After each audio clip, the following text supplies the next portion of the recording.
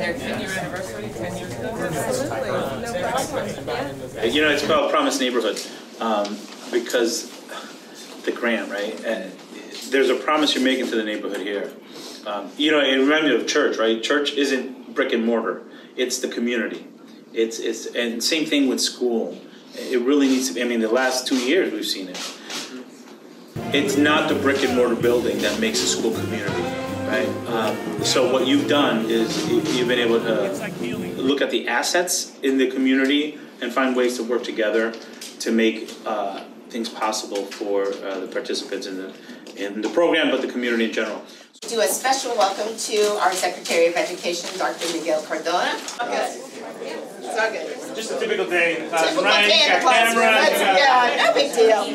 Come on in, everybody. How's it going up here?